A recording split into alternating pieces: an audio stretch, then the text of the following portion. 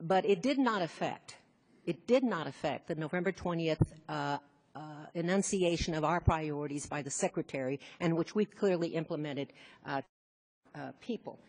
We have actually put out in the field substantial training on this, sir. And every officer uses one of these cards, which clearly outlines those priorities. They carry it with them.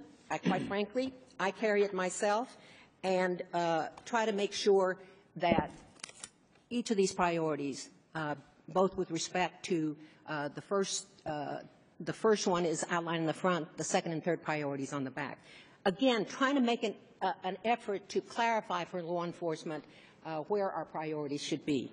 So that is what is meant by that, is that we're not, the only thing that was affected by the injunction was the expansion of DACA and the new initiation of the DAPA program. Very good. Now, what steps is ICE taking to ensure that persons who are not a priority for removal are not targeted for enforcement actions or are not inadvertently swept up in enforcement actions?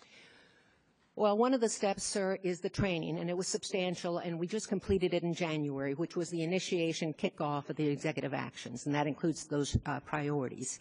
I have met with every one of the field office directors in the entire country by video. I have directed them that if they have any questions, they are to raise it up their chain, and ultimately to me, who bears the ultimate responsibility with respect to the appropriate enforcement of those priorities. Our training doesn't stop just with that was completed initially. It is a continuing kind of spectrum. And I have also met with our lawyers.